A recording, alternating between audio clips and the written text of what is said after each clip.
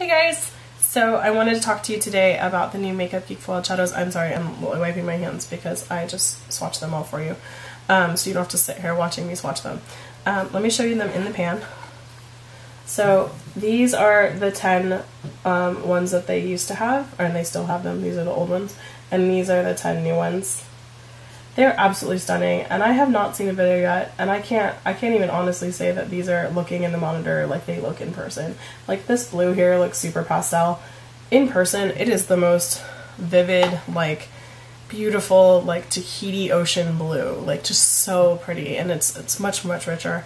I think everybody's lights are really washing them out. They're crazy pigmented. If you've tried these foiled shadows before, you know the formula is the same. It's definitely like a little bit slippy, like silicone-y or whatever, in like oily in them. And Marlena even said if you have super oily lids, you might not like these because they do crease if you know you have oily lids. Definitely put them on top of a primer. This is them without a primer, so let me get that to so you can see the foiled effect in them. They are so pretty. Even on camera here, like, it's pretty close, but they're so beautiful.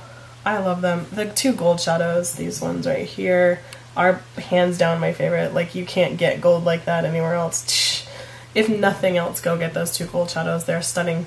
They're $10 each. If you buy all 10, you can get them for $90, so you get a little bit of a discount there, which is really nice. Their shipping is super fast. It's, you know, Marlena does everything in California, and she has a warehouse, I think, in Wisconsin or Minnesota, somewhere. So it's all USA employees, everything. So I think that's absolutely fantastic and a nice thing to support. Marlena's Makeup Geek. If you guys don't know, here on YouTube, you can subscribe to her channel and watch her videos. She's one of the first YouTubers, actually, that like was making makeup videos. I have a cold, just in case you didn't notice. These shadows are stunning. They're absolutely beautiful and absolutely worth getting. I hope this review is helpful. If you have any questions, do let me know down below, or you can ping me on Twitter and Instagram, and I will absolutely ping you back about them.